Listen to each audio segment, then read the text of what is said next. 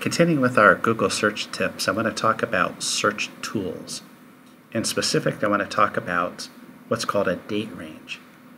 Normally when you do a search, if I were to search for, let's say, Liberty Benton, the results that I see, if I click on search tools, are from any time period. So I have 1.8 million pages that were found when I did this search, but some of them were written yesterday, some of them were written last year.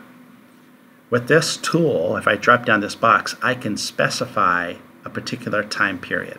Like if I want to see only the ones written in the last year or the last month, I can specify a week, even the last few hours. Let's say I select the past 24 hours. All of these results, and you'll see most of them are sports scores. If we had something else in the news in the last 24 hours, all of these results are from the last 24 hours. So there's a really quick way to find current news on almost any topic. All you have to do is search for the keyword, specify the time range. You can find out very new information about that topic. You can also do something really cool by going way back in the past. I've got it set for 24 hours. Let's do a search for Barack Obama, except instead of 24 hours, let's specify a custom range. And in my custom range, I'm going to tell it to go from 1999 to 1999. What that does is it goes from January 1st to December 31st of 1999.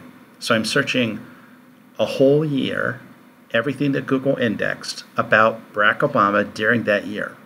This is before he was a senator, certainly before he was a president. There's only 800 or 900 articles in all of the Google indexes about him in the last century. Let's go the same time period, but let's look for Hillary Clinton. At the same time period, she was the first lady. You'd think there'd be a whole lot more about her. It turns out there's only a couple thousand articles that mention her name.